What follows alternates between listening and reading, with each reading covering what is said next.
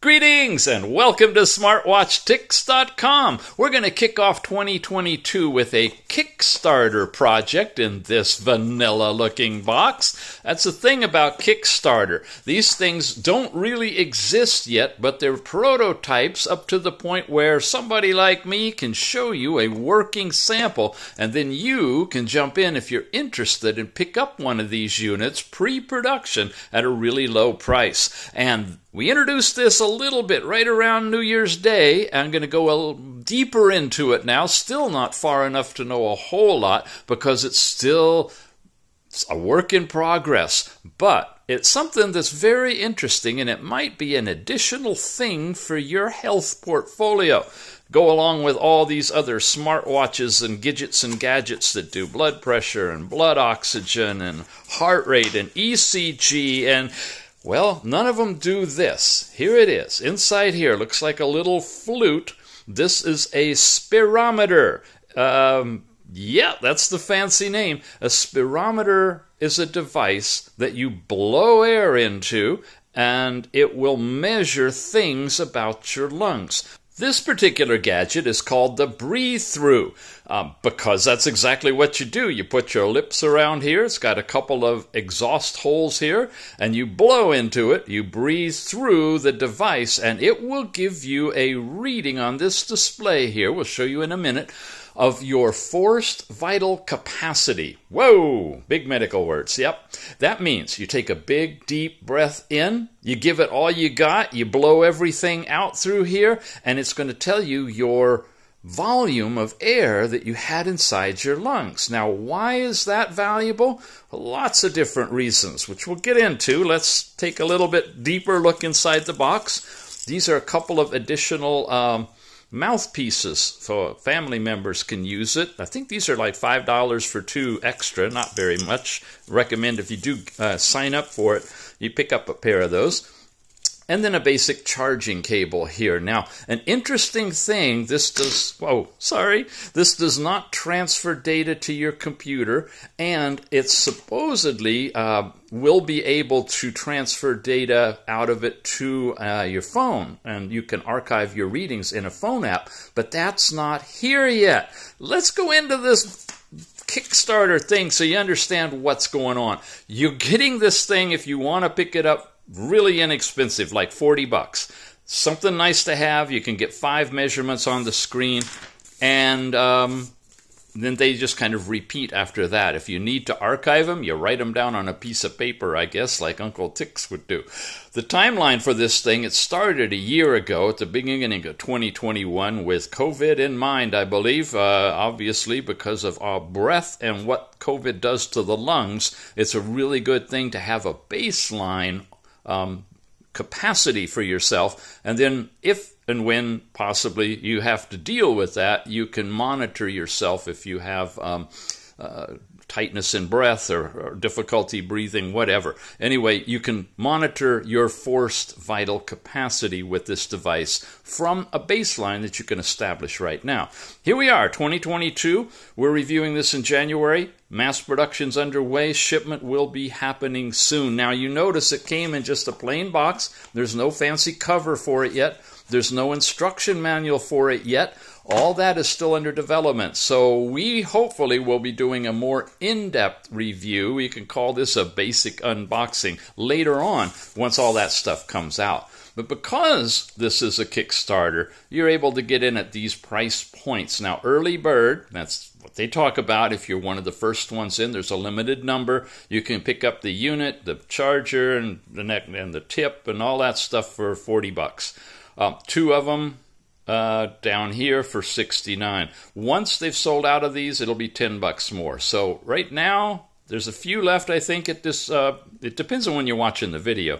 But check the link we've got for you. Early bird is $40, and regular price for picking it up is $50. And a little bit discount if you want to get 2 of them, you know, one for you and someone else to have for under $100 still. These are the rewards of getting in early. Now, there's other kind of rewards, and that comes in with stretches. This is a funding opportunity through Kickstarter, and if they sell enough of them, and I think it's up to 40,000, almost up to 50,000 of people who have signed up already.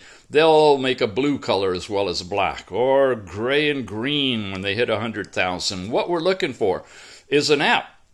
Really, honest to goodness, you got to have an app with this thing if you're going to make reasonable sense out of it over time. So a tethering app that will be able to transfer the data of your breath into your phone is critical in my book.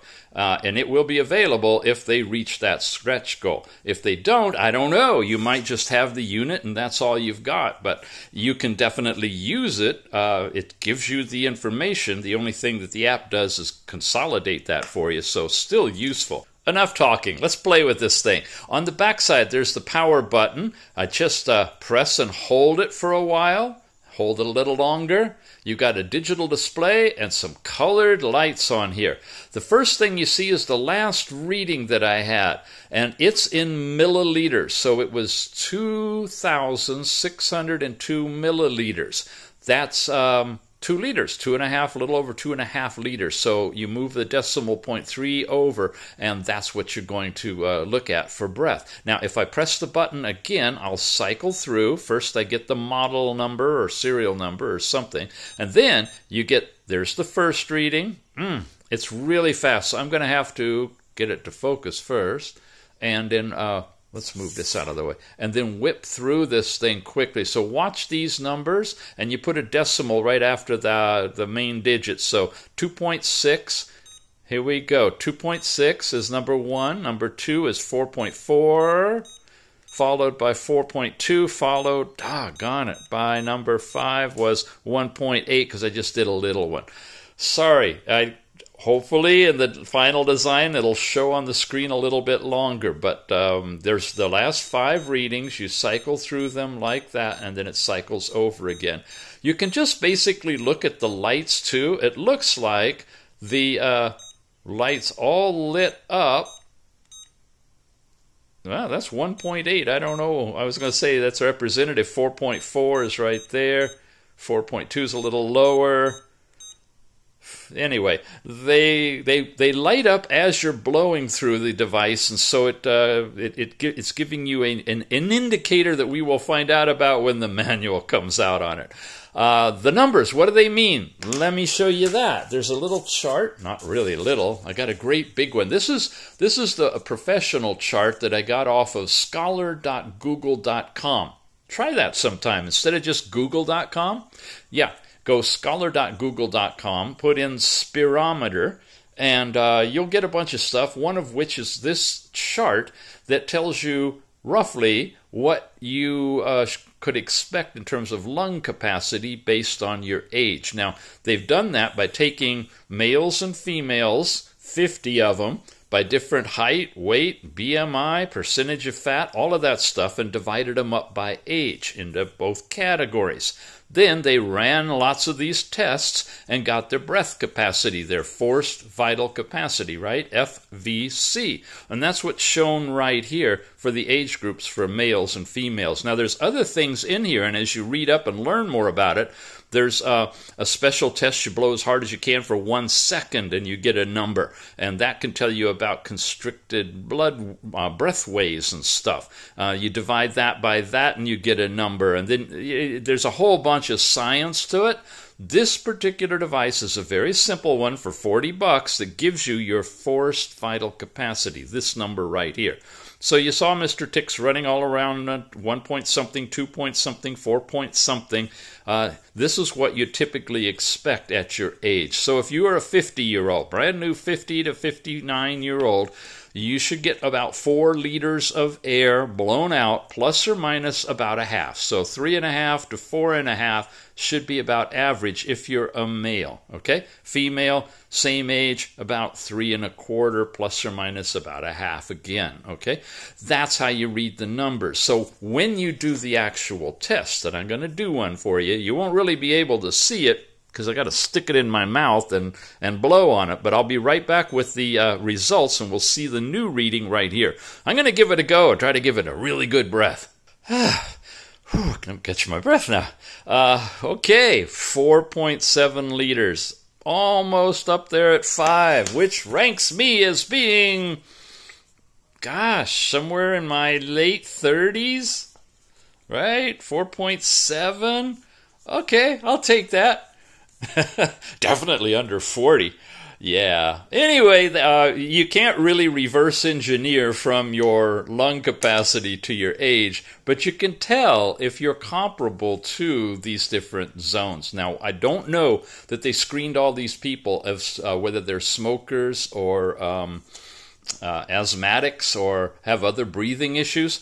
I think it's the general non-smoking public, but you can learn more about that if you really want to research it. It's one of those spiraling things. You can go as deep as you want to get into it. The basic thing is that you are getting a reading of your forced vital capacity, and if you get a baseline of where you are right now, let's say you're a vapor or a smoker, it's okay, what's your choice, but you can get a baseline of what your vital capacity is. Then let's say do it for a week or so, get a good baseline, and then stop doing it for a week. Not the breath thing, the smoking or the vaping. A week. And then try it again and see if it changes. See if you have more lung capacity. This is not, the amount of oxygen your lungs can take in, which is affected by nicotine and other things, I guess. Sorry, I'm not a scientist or a medic, so beam me up, Scotty. It will give you a gauge, though, on your overall lung capacity. If you're under stress, usually we have very tight breathing if you're under stress. Try doing it. Try doing some meditation or relaxation, or at least some deep breathing, and then do it again. See if you get more lung capacity to help alleviate your overall stress. There's going to be some guided training that comes along with this, with the app when it finally comes out. So lots and lots of additional things you can go into beyond what the obvious is here in January of 2022. Where am I looking at my sheet here? And that's the onset of the Omicron version of the coronavirus, which is a beast. There we go. And that can affect some of these results as well. So hopefully by the time you watch this, that's under control, and they've got some pills out there to help if you do catch it. But right now we're at an apex of fear and trauma from... anyway, you know where we're at. And the best we can do is to try to make sure we are able to monitor where we are physically and take care of ourselves, whether that means self-quarantining or a trip to the hospital. This works with lung capacity. That's what it's for, forced vital capacity, for about $40 from Kickstarter. Link in the show notes will take you over there. Use that to click through. We were at 30,000 on... the first of the year, on New Year's Day. Like I said, it's almost up to 50,000. If we push it all the way up and there's enough backers for 150,000, the app will come out for this thing and we'll be able to have a full-fledged working unit. Thanks for watching, gang. I've got a lot coming. There's been a bunch of watches on the way, which is why I haven't been reviewing watches. Sorry, I know that's the theme of the channel, and I will definitely, the first one that comes in, I'm going to run here and get you a review. I miss them too. I just don't have them. From before Thanksgiving, they've been caught in shipping and obviously haven't even made it through Christmas. But they're on the way. They should be here soon, and I'll have some smartwatches for you. Some new Android watches are in the works. Not out yet, but we'll be showing some of that this year. And, of course, some more health-focused devices and wearables as well. So hopefully you've subscribed, and if you can give us a like on the videos, that helps us out too. We'll see you again. Thanks for watching.